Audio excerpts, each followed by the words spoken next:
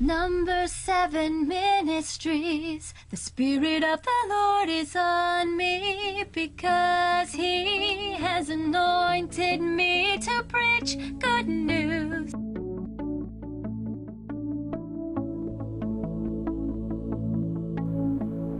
In Strong's H3374, we have the Hebrew word which means yirah. It means fear, terror, fearing. Fear, terror, awesome or terrifying thing. An object causing fear. Fear of God, respect, reverence, piety, and revered. Now this is the word fear and a positive meaning, a positive intention, and a blessed word. And all children need to learn or discover this fear in order to continue to follow Jesus Christ. And I want to tell you that Jesus feared His Father in heaven. And Jesus feared His Father in heaven so much that He was able to take on the cross. He feared His Father so much that He was able to obey His Father at the consequences of being disrespected, misunderstood, used and abused by the hands of man. And we as Christians need to embrace that same pattern in order to develop in our full potential that God has in store for all of His children. Now, the word fear that I chose to connect in H3374, I chose it from this particular Bible verse. And if you can read that, please. And Abraham said, because I thought, surely the fear of God is not in this place, and they will slay me for my wife's sake. Okay, that is where I got this particular word fear from. Now, Abraham was in a very awkward situation, and the pressure was on him. All right, now, he was using the fear of God in a positive context. He was saying, surely these people do not fear God. Because if Abraham believed that these people that he was coming into contact feared God, he would no longer worry about the safety of himself or the safety of his wife. So he was saying that if these people feared God, he would be able to trust them. And I'm going to tell you that we as Christians need to be very, very cautious in who we allow our person to do business with.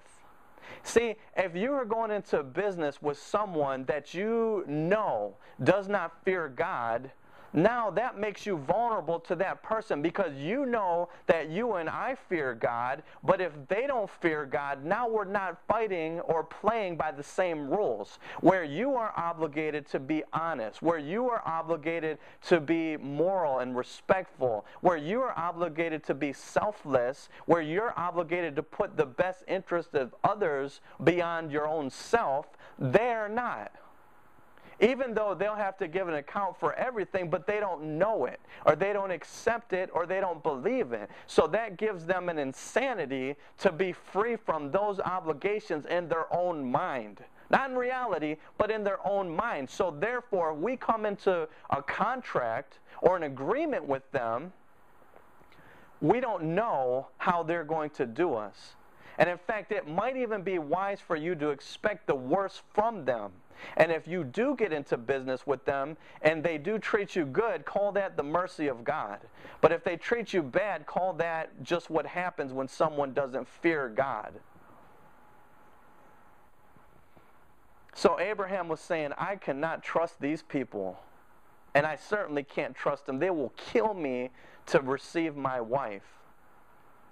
But I'm going to tell you, just as Abraham was indirectly proclaiming to have the fear of God by himself by assuming they didn't have the fear of God, Abraham in reality, regardless of what was coming out of his mouth, at that point in time, He was fearing man more than he was fearing God. Yeah, he said the right things, but in reality, you can see that he was actually fearing the consequences from the hands of man rather than fearing God by lying to them and by saying that these people will kill my wife. Now, do you believe God would have allowed that to happen at that particular time? No.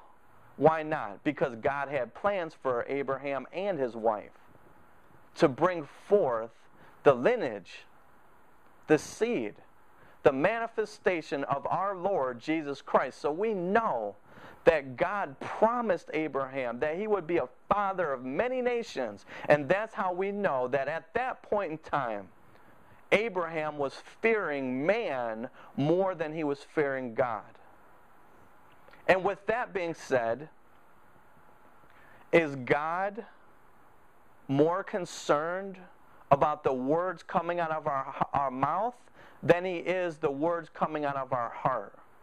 Because on the flip side, you have people that are proclaiming that they don't love God. You have people that are proclaiming that they don't love church. But God is looking past the words that are coming out of our mouth and looking at what's really in our heart. Because there are people on this earth that are proclaiming that they're not Christians, but God is looking at their heart. Jesus said, "Who did the will of my Father? Him that said I will go and didn't go, or him that said I will not go but actually went?" God is looking past our words. Our words are often going to sound sweet to the ears. We say all the right things, but God wants to look at what's in our heart. Are we saying the right things in our heart?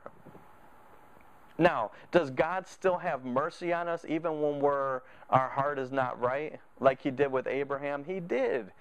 Even Abraham was fearing man more than God at that particular situation. God had mercy on him. God had favor on him. Because somewhere down the line, God knew that Abraham was going to be willing to sacrifice his son, his only son, that he loved the most, for his love for Jehovah, for God, which was symbolic for our Father sacrificing his only begotten Son for us, proving how much he really did love. And I'm going to say this, and this is just a down-to-earth perspective, down-to-earth truth. If we are in the process of discovering the fear of the Lord, but we have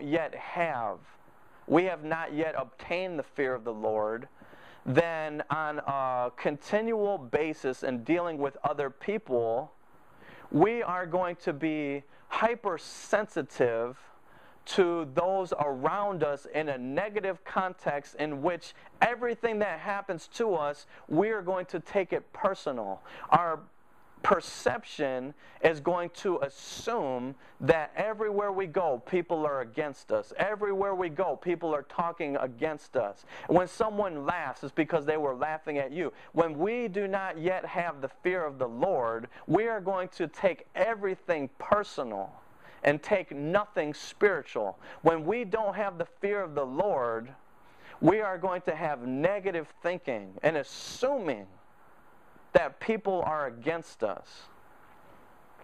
And we are going to be overly sensitive in the areas that we should not be. And in the areas that we should be hypersensitive towards being concerned about the needs of others, we won't be.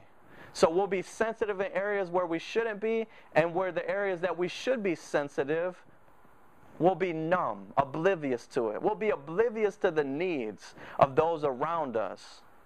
And so this is a problem with those that don't have the fear of the Lord. This is why we all desperately need to discover the fear of the Lord. If you don't have it, say, God, please, Father God, I beg you in the name of Jesus Christ, reestablish or establish the fear of the Lord and show me what it truly is to respect you, to reverence you. You know, some people will put Jesus in their own mind. They will say that if Jesus was around, they'll have Jesus listening to rap music. They'll have Jesus in a car with hydraulics bumping down the street. And they'll have Jesus with speakers just rattling. And they'll put a gold tooth in Jesus. And they'll make a gospel that is not true. You know, if you read the Bible and you can't imagine Jesus doing those things, then why do you live like that? Because you're disrespecting yourself, and you're disrespecting who you're supposed to be representing. We should put our best foot forward to God. And not without being fake, with being real. We should come to God with our best. You know, even in the way that we dress. Not that if we dress a certain way, that means we're truly godly or Christian. But if you were to go on a date with someone that you reverence or respected or you were attracted to, would you not put your best foot forward for that date? Or would you purposely go through your wardrobe and find the most sleaziest, ripped up, holy garbage? No. You would go and try to find the best thing that you have to present to a woman. Now, we in the natural, in the flesh, will do that for a woman. How much more should we do for God in the way that we carry ourselves, in the way that we love, and the way that we demonstrate? We should go all out for God. Nothing is too great for God. Nothing. Even the woman that the world said, you're wasting the perfume on his feet. You could have sold that for the poor. Jesus said, you'll always have the poor with you, but you won't always have you won't always have me with you. Okay, so when those Christians or those non-Christians do not have the fear of the Lord, they will misinterpret others. They will misunderstand others. They will assume negative things that may not be true. Let me give you an example. There was a particular day and a particular year at a particular location where God pressed upon my heart to voluntarily clean up the area where I was living at that particular time. And I was picking up the cans that my beloved neighbors had threw on the ground. And one of the particular cans that someone threw on the ground happened to be an empty beer can. And so as I went over to pick up the empty beer can, someone caught me at the perfect time, and they saw me grabbing an empty beer can. They didn't see me picking up all the other garbage. They just saw me picking up a beer can. And don't you know, you could feel the accusation. Look at him, walking around with an empty beer can. As a person or human being that doesn't hold the fear of the Lord, we will not have discernment. We won't have discernment to be able to accurately look past what we see in the natural. And we will lose the ability to accurately judge truth from lies.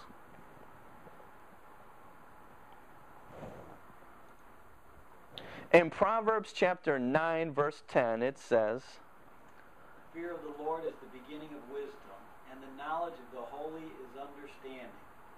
And there you have it. So when we fear God, we will start to have understanding. When we fear God, we will have the gift of discernment. When we fear God, we will understand things that go beyond the natural, or it'll go beyond the logic. And this is what happens. When we fear God, we will obtain wisdom. And wisdom is stimulated or produced by knowledge of potential consequences for the future.